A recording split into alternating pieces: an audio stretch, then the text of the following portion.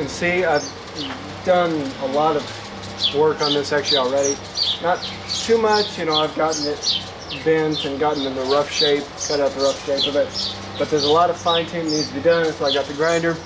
I know you could argue, oh, just use a jigsaw or a scroll saw or something, granted, but I personally don't like using those because for me the lines just get too wavy, and I just don't like it. So I prefer to use a grinder. It takes a little bit longer, but you know what? I'm the one doing it, so who's gonna complain, right? Anyway, let's get to it. Safety first.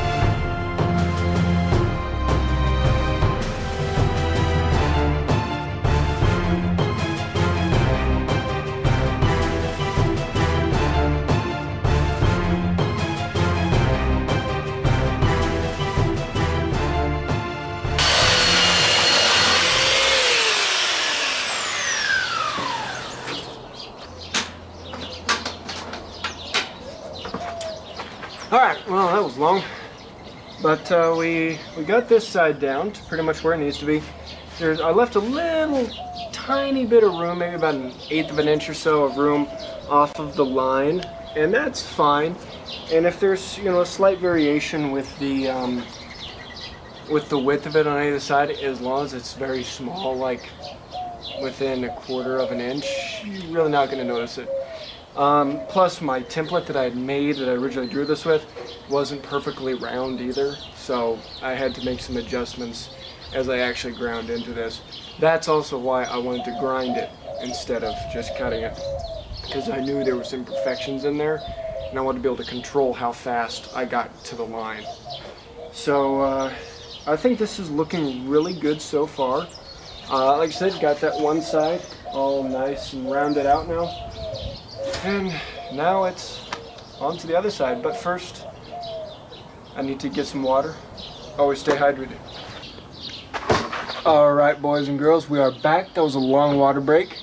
I actually had to get the cord for my camera because it was dying, so fun. Alright, like I said, we're gonna get working on this other side here. You see it's all kind of not shield shaped, so we're gonna grind that out right now. Let's go.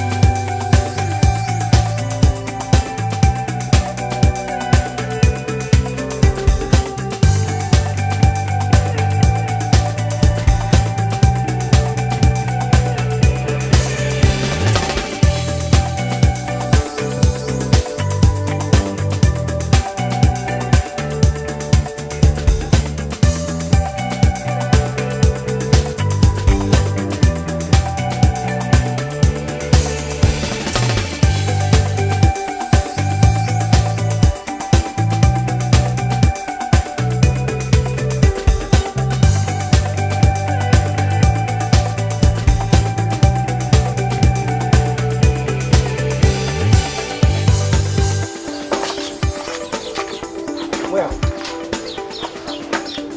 let me explain to you guys what's happening. So apparently my template is off because just now, as you saw, I was measuring just to make sure I wasn't, you know, cutting too deep into it or anything. Because I was thinking, you know, this is looking pretty symmetrical, but I'm like, I'm not quite to the line, because I've had experience where it's you know, it looks right, but then you go measure it or something, and you really should have gone to the line, you know, or near so. So alright, you know, go to the line. But literally just now I stopped and I was like, this is looking really symmetrical. So I thought, oh, I'll just measure real quick. And see, I thought probably not, but it turns out this is actually symmetrical now. Like it's the same size both ways. So I'm gonna stop grinding on it, which is a good thing.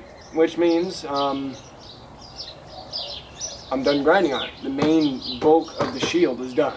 So now what I'm going to do is I'm going to sand off all the lines, except for my middle line here. That's probably going to be useful in the future. But I'm just going to sand the surface down, not to anything like smooth or anything, but just to get the pencil marks off and everything. So let's get to it.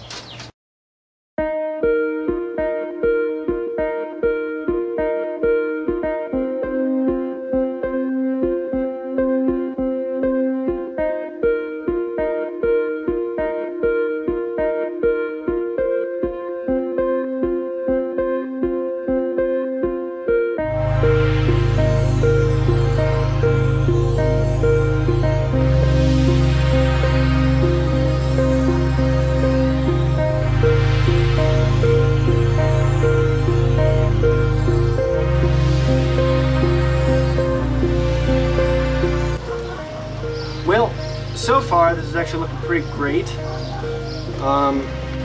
It's a solid shield. I mean, heck, I think this thing is probably as thick as, just about as thick as a real shield would have been back then. Maybe a little thinner, but it'll definitely hold up against some blows. That's for sure.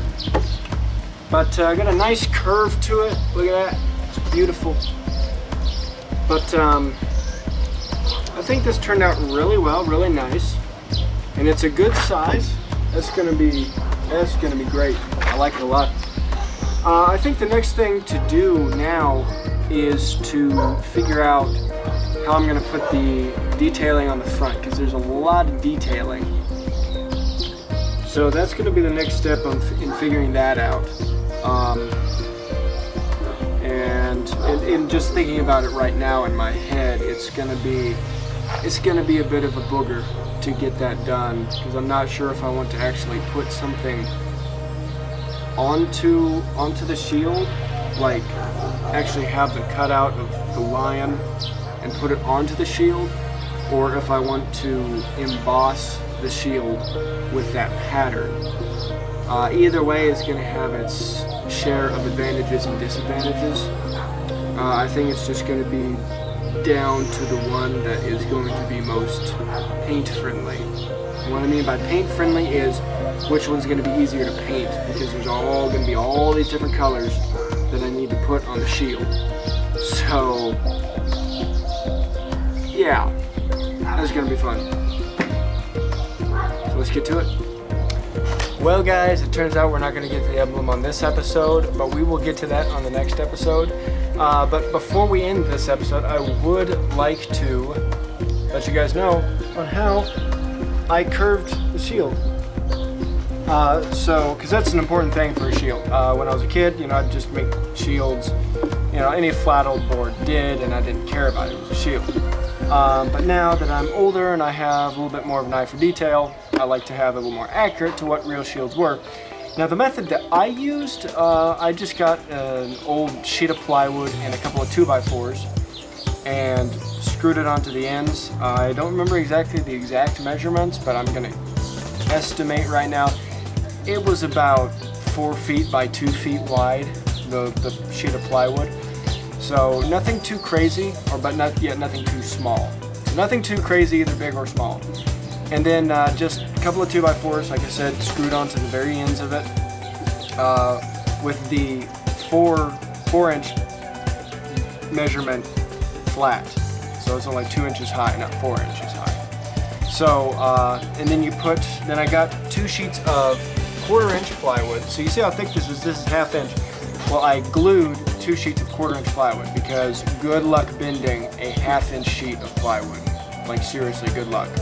It can be done, but really wouldn't want to deal with that. So I got 2 sheets of 1/4-inch plywood, and I set them onto those 2x4s because they're sticking up a little bit. Well, you put weight in the middle of this and it creates a depression. Now I would recommend getting like a 2x4 to set in the center of the boards, so that way, you know, that way you can put your weights on the 2x4, that way, and it's distributed throughout the entire shield instead of just on a central point or anything like that. So I would recommend getting a 2x4, putting your weights on the 2x4, so that way it's distributed throughout. But then you spread a whole bunch of glue on one sheet of plywood, slap the other bad boy on there, put your weights on it, let it cure for like 2 days. I know glue usually dries within 24 hours, but with something like this, when it's under the pressure like that, I would give it at least 2 days to dry. I'm impatient, I don't like waiting 2 days, but I did. And the reason why I didn't film that is because at the time of building, I wasn't planning on making a build video out of it, but now I am, I guess. So that's why, but I thought I'd share that with you guys. You can literally look up any other shield tutorial and they'll tell you pretty much the same thing, or use some other method. I know of another method that if you do want to get the curvature of your shield a bit tighter, and something we may do later if I end up doing any more shields, if you want to get it tighter, is what you might be able to do with big old like 6-inch wide PVC pipes at like the hardware store. What you can do is that you can lay that onto the center here, so that way you have a round base to base your curve off of. And then what you do is you get doggone toe straps or tie downs, and you ratchet that sucker up, and you can adjust the curvature of how much you want your shield to curve. So if you want a tighter curve than this, that's probably the method for you to use.